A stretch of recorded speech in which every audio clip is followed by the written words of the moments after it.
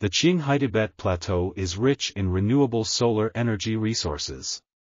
To take advantage of this, China has developed a dual-carbon strategy which includes developing a global horizontal irradiance (GHI) prediction model suitable for Tibet.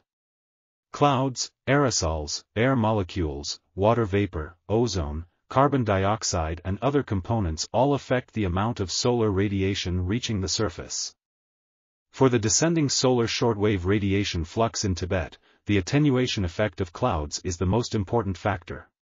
Previously, artificial intelligence (AI) models were used to build GHI prediction models, but these models need to be optimized for each region.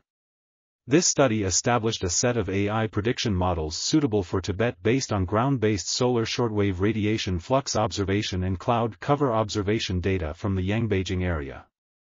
It was found that using cloud cover as a model input variable can significantly improve the prediction accuracy, reducing the RMSE by over 20%.